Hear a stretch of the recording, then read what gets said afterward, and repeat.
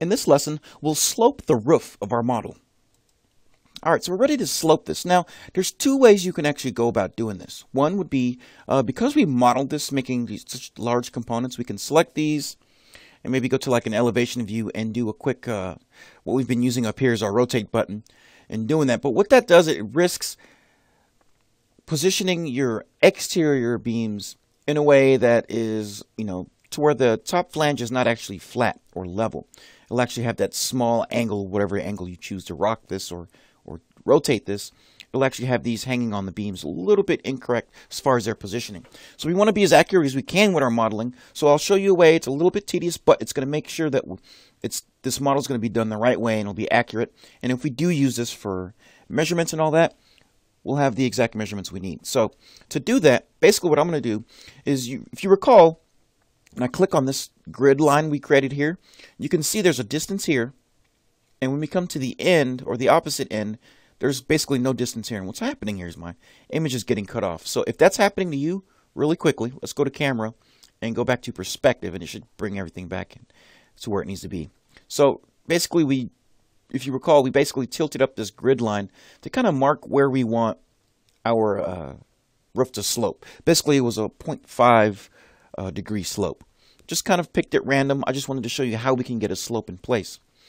Now, we're not going to just tilt up these giant components. I want to do this going by each level by the beam. So if you recall, when we tilted this, here's our actual grid line. Now, the great thing about the way that we did this was it actually references where we need to be. So in this particular bay, our beams need to be up here. These beams going this way. In this particular bay, these beams need to be at this point. This bay, these beams need to be at this point. And then the same thing down here. And what you'll notice is basically decreasing every time we go back towards this direction, because this was our origin when we tilted it up. So we'll use that basically as a guide so we can start working with our slope. So I'm going to start off with my beams. So let's click on those girders or beams.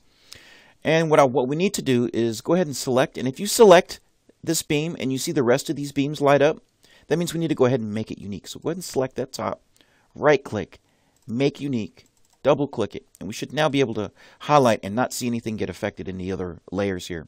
So what we need to do is basically take this level by level. So all these beams that are running in this direction, we're going to select them and we're just going to bump them up to that level. All the beams running in this direction, we're going to select them and bump them up to this level.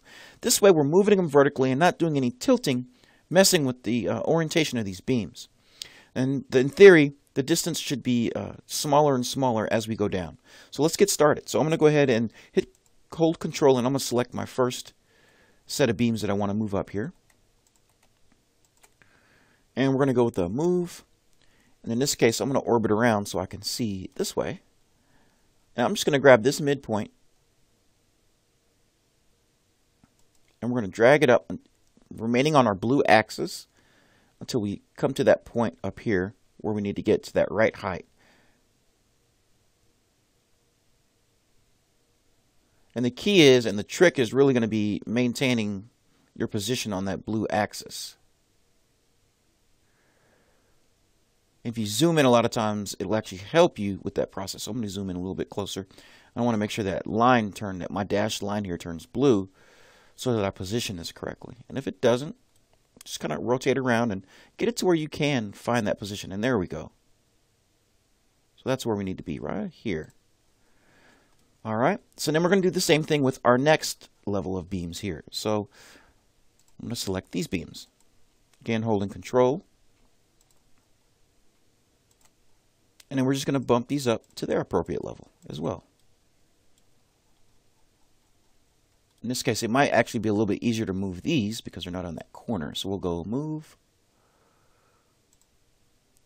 And we'll take these guys and we'll move them up as well. And again, we're going to stay on our blue axis. Bingo. Alright, so let's do the same thing for the rest of these last couple of bays here. So I'm going to select my next set. Again, just holding down control so we can select multiple here. We'll say move. And again, I just want to move this one up to a grid line point right there. And again, making sure I'm staying on my blue axis. Alright, so we have one more to do. We're not going to adjust this very last one because the last area down here is actually at our origin, so we don't have to worry about adjusting its height. But we do need to get this area. And then once we have this done, we'll worry about those girders next, or the open web joists, excuse me. So again, we'll select multiple here. Hit your move button. Scroll back in here. Grab at my midpoint and make sure I'm moving up on my blue axis, and bingo. So now what that means for us is really all we have to do at this point is make a quick adjustment to the beams going in the other direction. So we took care of these, right? So now we'll do the same thing for these. And these will actually use the rotate tool to get accomplished, because we're not worried about this position. These can actually be sloped. It's just these here where we'll actually be resting our open web joist on top of. I want those to be as flat as possible. All right, so we'll grab all of these. And once we have all these grabbed, we'll just really quickly jump to a front view, front elevation view. And then we'll use our rotate button to just rotate these. All right, just about there. Grab our last set here. So now I'm just going to go to front view. And I might need to change my camera view a little bit because we're in perspective. So I'm going to say camera, we'll go to parallel projection.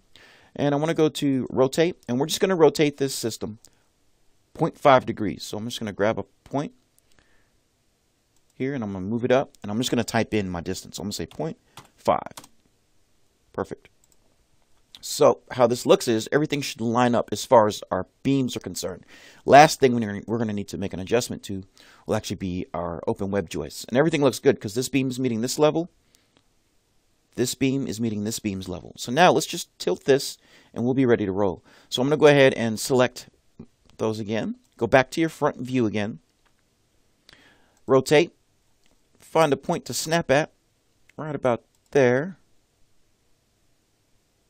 I'm just going to rotate this up 0.5. So now let's take a look at our progress really quick. Let's make sure everything's sitting on top of a beam. So sitting on top of a beam, we're good. These are all sitting on their beam. And the same thing for those. So if I jump to this front view, we now have a roof that has a slight slope to it.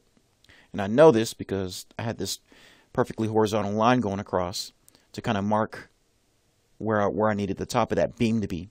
So basically this thing slopes up at half a degree. So when rain does hit this structure, we'll probably run down, fall down here, and we'll probably have gutters on this side of our structure if we wanted to build it out. But that's how you can go about creating your roof structure, and then adding the sloping feature, whatever slope you want to add to it. So at this point, let's come over here and start doing some cleanup work here. I'm going to get rid of some of this extra line work. We really don't need this top one anymore. So I'm going to turn off my layer 0. Nope. Can't do that one. Actually, we could probably just hide this one at this point. Really don't need this foundation one. So I'm going to go back to my layer. We'll hide the foundation grid. We won't get rid of it. We might need it later for something else. So we'll just hide it. And again, I'm just doing some housekeeping here, kind of cleaning things up. So I'm liking where we're at. So what we're going to do next is we're going to come back in the next lesson, and we're going to go ahead and make some columns unique that are actually going to be resting in the center of our roof, and then we're going to adjust their positioning and their height as well. It's fairly straightforward, pretty quick process, so we'll knock that out really quick. And then once that's done, we'll jump into getting our lateral bracing. So I'll meet you in the next lesson where we'll work with our interior column heights.